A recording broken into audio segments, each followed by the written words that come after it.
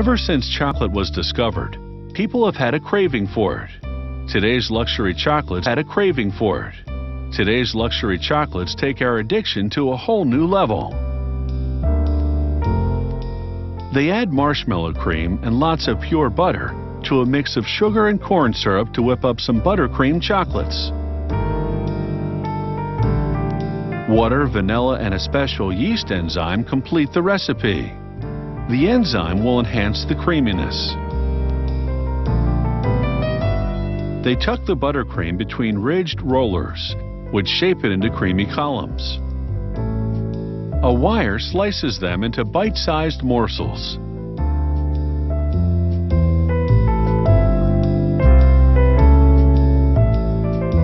They tamp the buttercreams to a uniform height.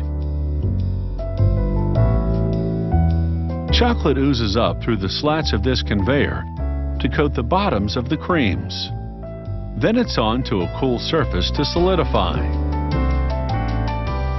Next, the creams travel through 2 curtains of chocolate while being coated on the bottoms again.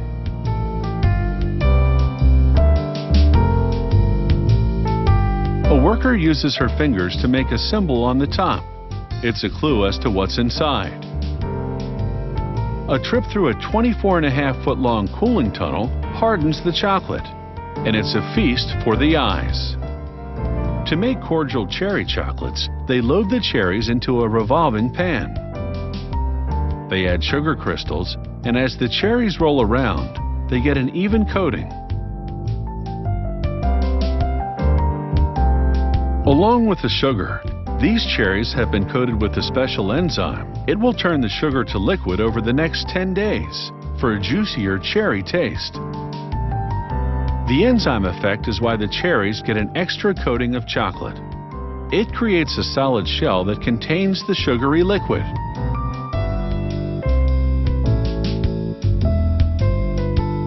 And now they're ready for cherry-picking chocoholics. Each box of chocolates contains 18 to 20 different varieties. Since they make 3 to 4 flavors a day, it can take up to a week to produce one of these luxury assortments. Of course, they'll be devoured in no time at all. For the customer, it's one sweet deal.